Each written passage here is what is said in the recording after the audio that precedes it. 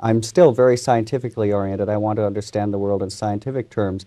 But it was really the first time that I sort of had to confront, you know, the difference between my spiritual beliefs that we can survive, you know, our bodily death, and this deeply held belief, scientific belief of mine that it's the brain that's doing the thinking. And I realized I had a kind of epiphany where I thought it isn't the brain that's doing the thinking. So I am not entirely certain that it's just the electromagnetic interference patterns that is the brain hologram, because those obviously would perish when the brain perishes.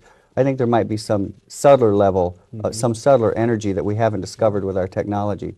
Pribram, as I said, says that we're thinking with holograms inside our head, and that out there exists something that's more akin to the radio waves in the room from which your TV gets the image.